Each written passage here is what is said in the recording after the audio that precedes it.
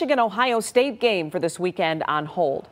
Officials canceled that matchup because of increasing COVID-19 infections. Justin Rose joins us now with more on what the team is saying, and this is a tough one here, Justin. It certainly is. For the first time in over 100 years, the game will not be played. It's an unfortunate day for both Michigan and Ohio State as COVID-19 has thrown this college football season into a tailspin.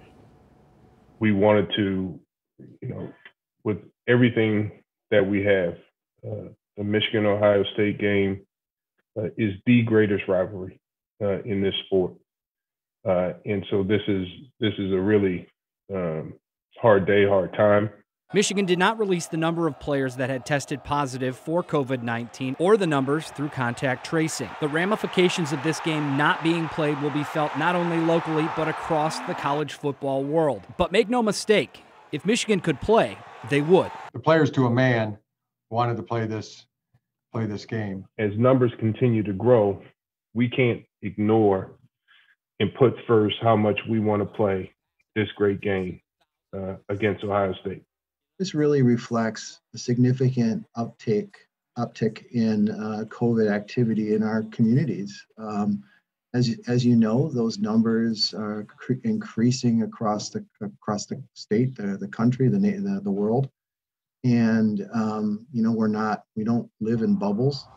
We have to put their health and safety first, and until we have a good sense of that, in the control of that, there's no reason why we should move forward knowing that we don't have a good handle on the COVID cases on our team right now.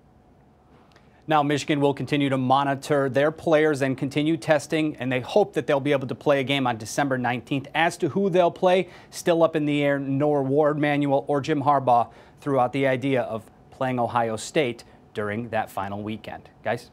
Yeah, just a real tough one there for both teams and, of course, the players on either side. But again, the top priority is the health and safety of those players. Justin, thank you.